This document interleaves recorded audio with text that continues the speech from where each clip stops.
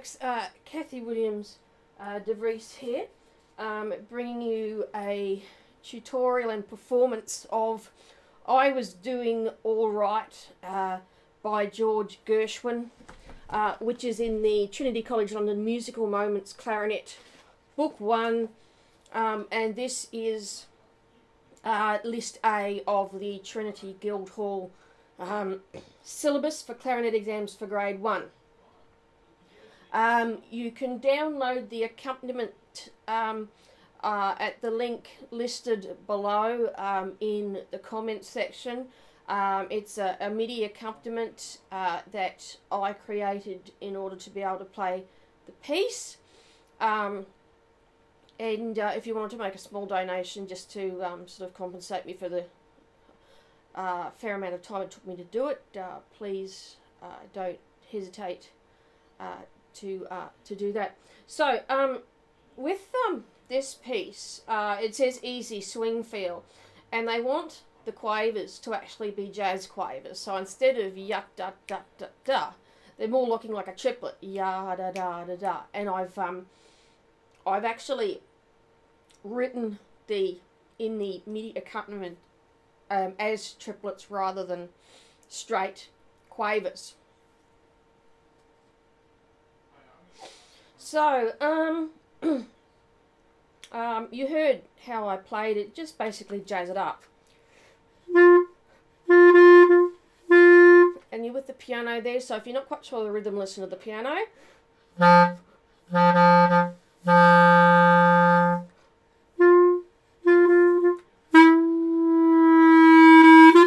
Okay, so I don't know if you've come across it before, but a forte piano is like an accent on the note, but you drop from forte to piano in about half a millisecond, and then come back up again for the forte. So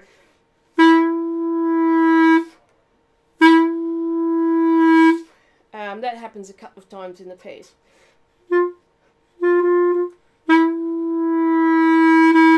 And you'll notice that I'm actually using an alternate fingering for the F sharp, which is an F with the two bottom trill keys. I actually prefer using that F sharp, especially on a forte piano. It's just a little bit more stable.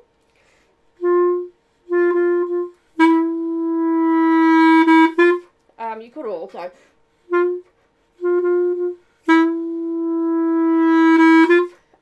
but that is completely your choice. So let's do the first eight bars again.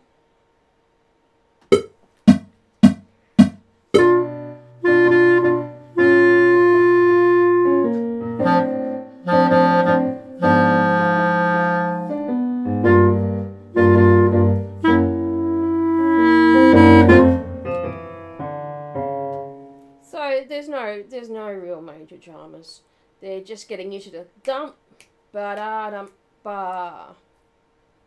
It's not da da da da da. We are swinging it a little bit, because otherwise it'd be, which is, I don't know, a little bit boring. So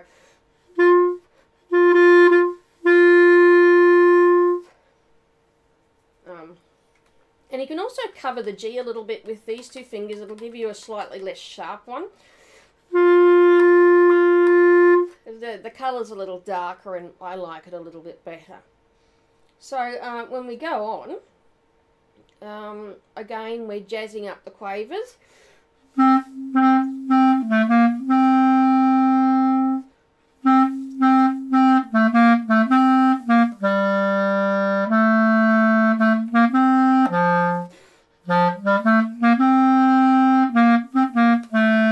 And then that's repeated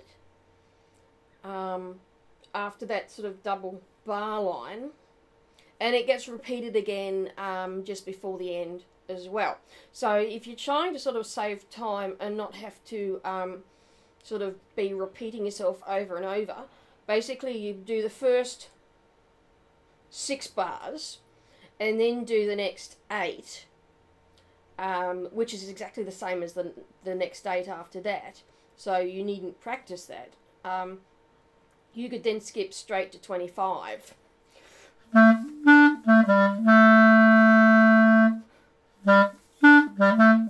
And notice that the staccato on the crotchets but not on the quavers.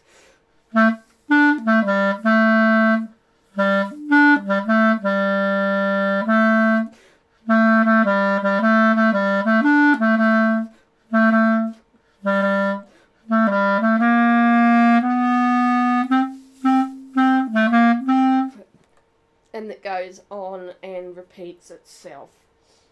So let's keep going.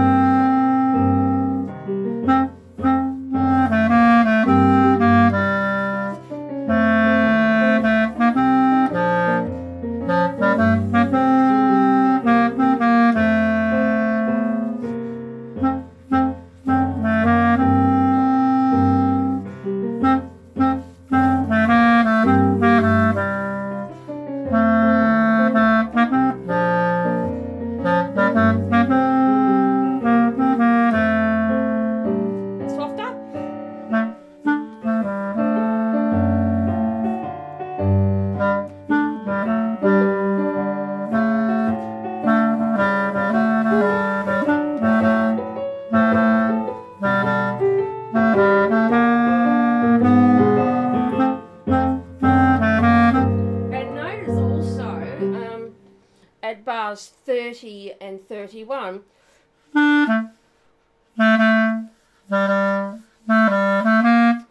you're with the piano there. So if we take it back to 29,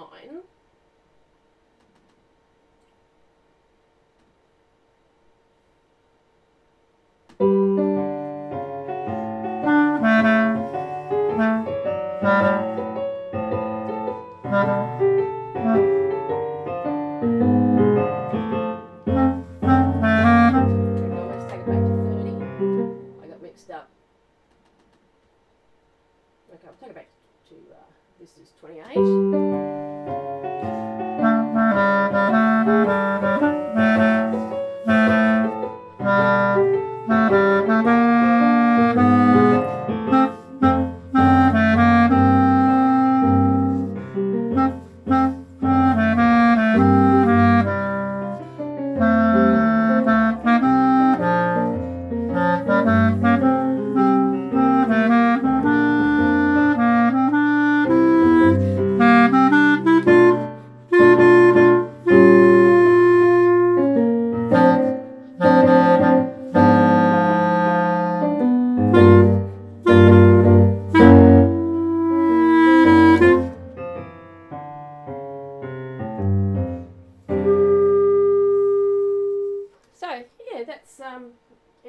It really is a lot of fun. I'll play it through once more for you,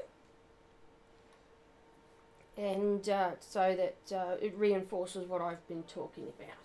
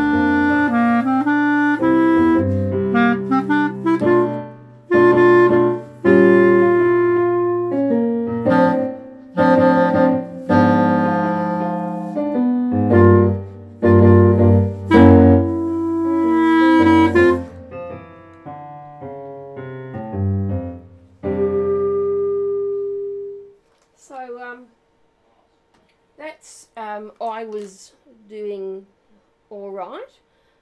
I hope that you guys have been doing all right listening to it on this video. I'm sure it'll give you a fair indication of how it should sound. You can have a lot of fun with this piece, really get into the jazzed up quavers, get into the forte pianos, differentiate between the staccato and the non-staccato.